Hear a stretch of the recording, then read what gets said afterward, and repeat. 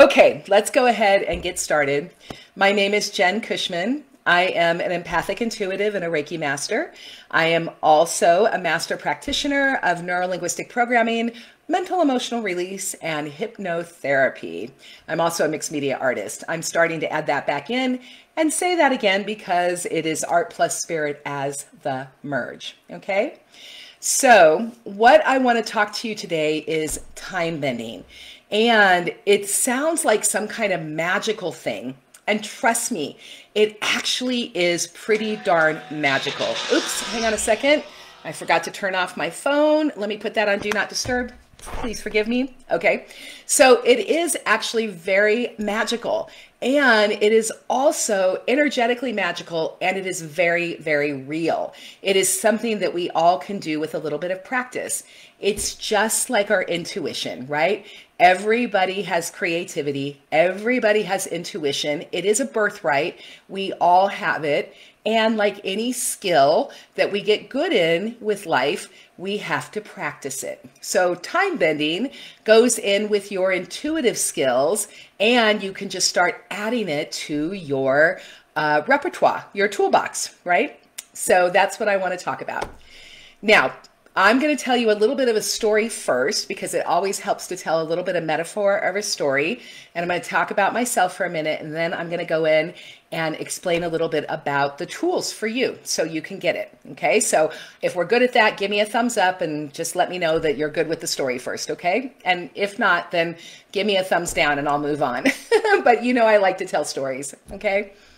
Now, as many of you guys know, from my social media, I had a big day on Thursday. I had the opportunity through being a Made TV maker. I'm one of the original OG members of Made TV, which is a network streaming service for makers and creatives. And it's a membership site, and it's madetvnetwork.com. Hitomi will put in the link later. And it opened in August of this last year. Right? So I have been participating in this format, and it's been really amazing for community. I've met a whole bunch of other makers, and we are really building something together, and it's really fun. So we had an opportunity with Schiffer Book Publishing on Thursday for 10 of us who were makers from Made TV to be able to make a book pitch.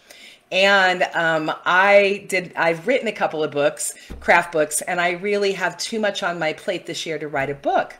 But one of the things that I saw when I went into the Schiffer Crafts publishing website, I saw that they have an imprint called Red Feather, and it's a mind, body, spirit, and they have a lot of oracle card decks in there. Now, as you guys know, I self-published Joyful. I did 100 of them for self-publishing last year, and I've sold out, so they're gone, which is awesome. And I'm at the point where I either need to go ahead and, get another 100 decks and go ahead and just get more and keep selling them on my own, or get distribution. And at this particular moment in my life, with soul stirring retreats this summer, with Huna in March, so I have 6 weeks of travel this year, you guys. So with my 6 weeks of travel and with what I want to do, I'm at the point where I would like to find distribution. It would be so much nicer to be able to have a publisher, because the publisher will package them, will get the orders, will do the stuff, and then I just get a royalty check. And who doesn't like, as a creative, to get a check in the mail, right? So one of the things with the book pitch is that we had 3 minutes to make our book pitch. Now, 3 minutes can be an incredibly long time to be on the spotlight to talk, or it can be incredibly short. For me, I knew 3 minutes was going to be incredibly short because, unlike the other makers, I already had a product in my hand. Right? And I wanted to actually demonstrate how my product worked. So I was very fortunate because everybody else had the idea of a book and they had to explain what their book was about using words. We had one slide for imagery, but really they didn't have the imagery. And so they just had to use it and get the feel out. Well, I already had my deck. So what I wanted to do is I wanted to show a demo, just like I do every single week on Magic Mondays. I wanted to shuffle the cards, pull the card, and then read from my Oracle card deck from the guidebook. That's what I did. Okay. Now here's where time bending gets involved. Okay. So that 3 minutes for me was going to be a very, very short amount of time for me to get all of the information is who I was, what my deck was, who it was for, what it was about, and who was my target audience, and the marketing that I do. And so when that very 3 minutes, so I needed to be incredibly focused. You guys know how I squirrel, and you know how important it is to me and how much I am trying to up level and change and really focus. So I practiced my pitch. I never wrote it down because I didn't want to have to read it, because a lot of times if you write things down and then you go to read it, you end up reading instead of looking at the camera and being comfortable, right? So fortunately, my Magic Mondays has taught me how to just talk to the camera, which is really good. So, excuse me, guys, it's rolling. The energy's rolling. I'm going to get to the readings, I promise. Excuse me, you know that happens every time, and then the nose itch. So anyway, what it did, so I had to really bend time. So I didn't write it down. I got it out in my head. I practiced it in front of my family, and I probably practiced it a good 15, 16 times. And then I just got ready for the book pitch. And then I came in and I did a meditation. So as you guys know, I have talked to you, we've had Magic Mondays this year already about the importance of meditation, the importance of quiet time. It is the thing that you need to do if you want to develop your intuition. You must find meditation time or quiet time. We must be able to take the conscious mind and we must be able to calm it down from the busyness and the monkey mind so we can feel and hear our guides and our angels, and we can feel our higher selves and our inner intuition. That's just key. It's just what we all need to do. So I went in and I came in and I did a meditation. I did my process that I do before I do my readings or any work. I lit my incense. I, gridded my room, and I took a big deep breath and I went into meditation. And then at the end of meditation, I set an intention. And the intention that I set was that I was calm, centered, charismatic, and I can't remember the other word now. Calm, centered, charismatic, confident, right?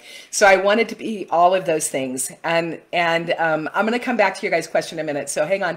So calm, centered, confident, and charismatic. Those were the 4 C's that I wanted to be. And I just wanted to embody it. And so I also wanted to bend time. So I wanted to practice with the bending of time. So when I was in the meditation, I actually saw myself in the middle of the book pitch. I saw the 3 minutes, I saw the clock on the wall, and I literally took time. I grabbed it in my mind. I grabbed a little bit of when I was talking for that 3 minutes, and I saw myself talking. So I'm trying to explain it with my hands, but I had my eyes closed, and in my third eye, I projected myself in front of me.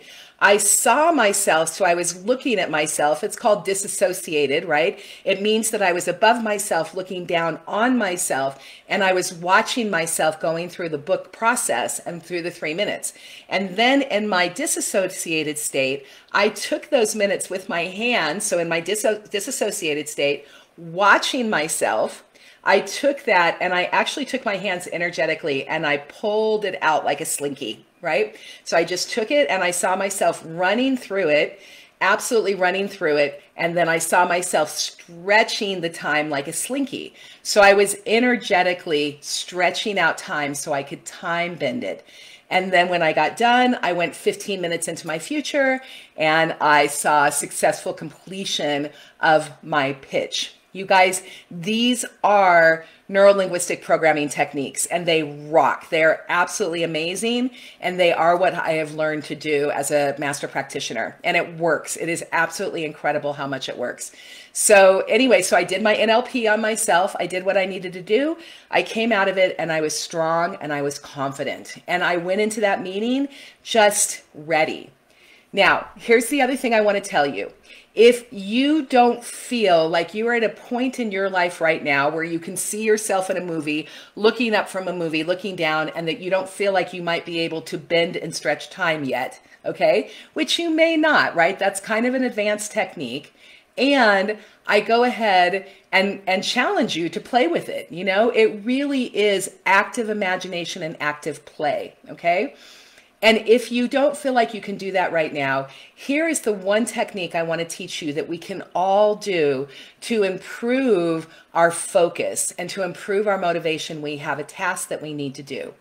It is a Hawaiian technique. It is called hakalau, okay? And hakalau is pretty awesome. And I use this all the time. And we taught it to my 14-year-old daughter, and she uses it at school before test and before archery and before any tournament that she has to do. She goes into hakalau. So what happens is, from a neuroscience perspective, we are all looking right here, right? We only see right here from the side of our eyes forward, and that is called foveal vision. So we are mostly walking around in foveal vision.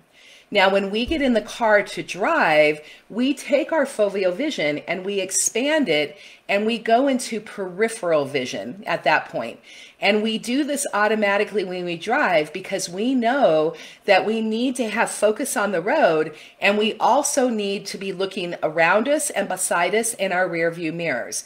So we are actually taught, when we learn how to drive a car, we are taught to go into hakalau. That's what it is.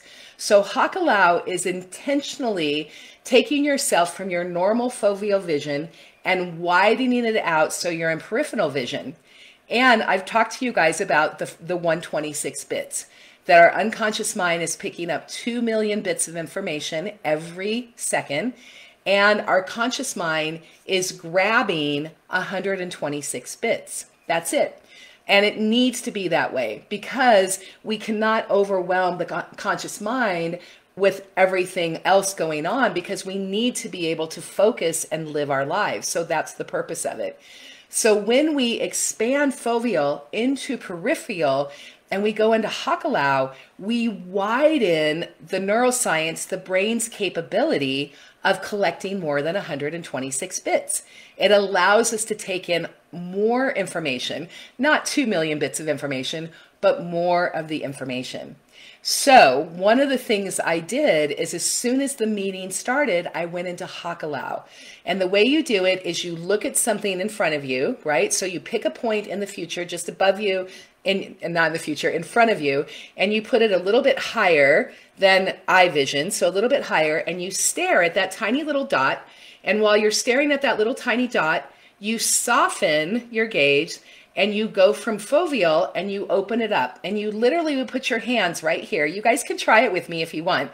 So put your hands right here, right? Find the dot, and then just kind of soften your gaze a little bit, and then just allow it and see where your hands are, right? So see that it's out here, and go as far as where you can see it to where your peripheral vision. So I'm like right here, and I can wiggle my fingers and I can see that that's my peripheral vision. Now, if I go too far back, I can't see it. If I come back, I can see it. That is now my field of vision, and that is hakalau. If you can go into hakalau before work, before a big test, before an event, before some time that you have to perform and you need to do it, you can actually get into that calm, quiet, centered state, and you can get into there where you are getting more information. And I promise you, from a three-dimensional level, our physical plane level, you can bend time. You can get so much more accomplished because you have literally filtered out all the garbage, right? You can take your phone, turn your phone on do not disturb, put it aside, right? So you don't have that, and then go into hakalau, and it will take all of the distractions, and it will literally filter out the distractions.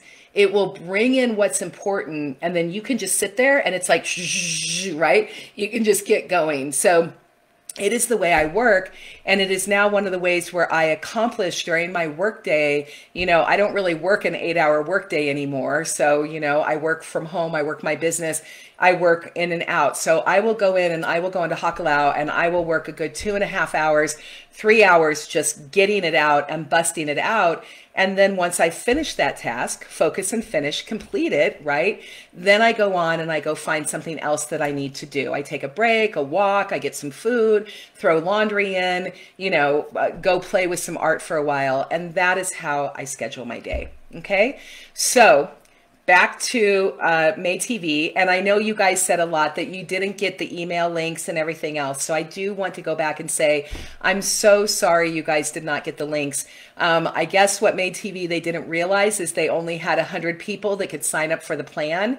And so the links that I put out there, because it's the one that they gave us, after 100 people, they had to open it up and they had a different link, and I didn't see it, or I didn't get it, or something happened. So in my social media, when you guys click those links, it was basically a dead end. So please forgive me for that.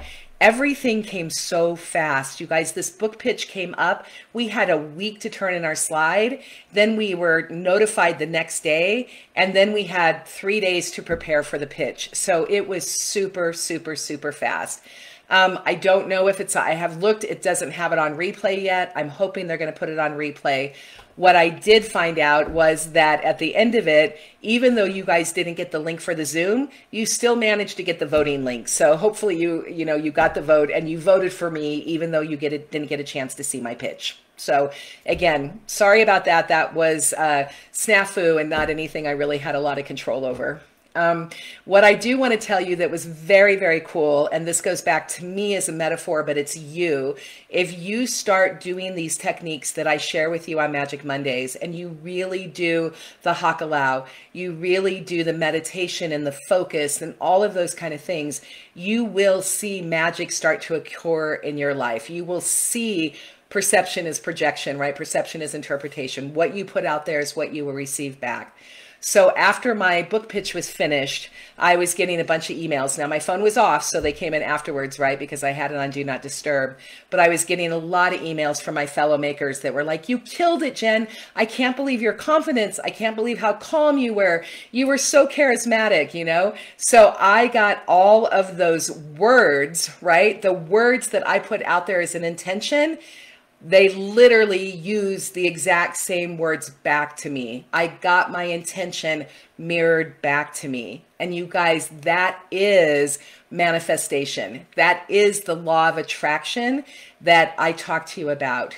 And I have to tell you, the reason why it is working for me is because I have done the release work. I have done the shadow work. I've looked at it. I've done what I need to do.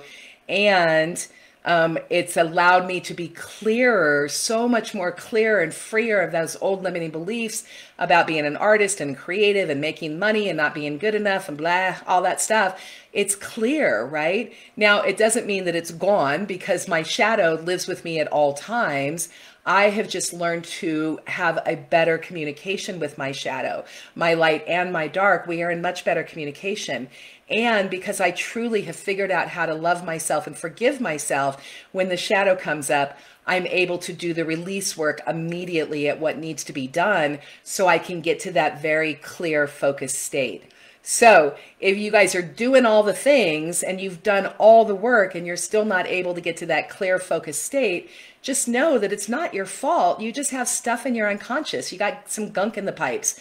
We all have gunk in the pipes. Shadow work is not scary. Getting rid of the gunk is not scary, right? It is necessary to up level and to be the person that you want to be. Okay, so Hakalau, yes, that's exactly right, Hitomi. Hakalau, Hakalau, Hakalau. Okay, and then Beth, you guys, Beth is a fellow master practitioner of mine, and I met Beth during these trainings that I've had. So she comes on and she says, it does change how you see the world when you go on to Hakalau during the day. You see different things. For me, it is a more positive things of value. So, and more when she walks in nature in Hakalau. So I would love, so you guys, what I'm going to do is I'm just going to put a challenge out there, because you know I love to give you challenges, because I have so much faith and belief in my Magic Mondays community. And I know you guys are creatives, healers, and feelers. So I'm going to do a challenge for you this week. I would really love for you to practice Hakalau. I really think it'd be amazing. Again, you just look into a point in the future. I mean, I keep saying in the future. Forgive me for that. That's where my future lies on my timeline. You look at the place forward, facing you, out about 20 feet, 30 feet in front of you, a little bit higher than your eyes. You find a little spot to pinpoint. You focus on that. With focusing on that, you allow the rest of your gaze to soften, and then you go from foveal vision into peripheral vision. You know how to do this because you do this every single time that you drive. So it is super easy. You just can do it intentionally now as opposed to unconsciously. Okay? Okay.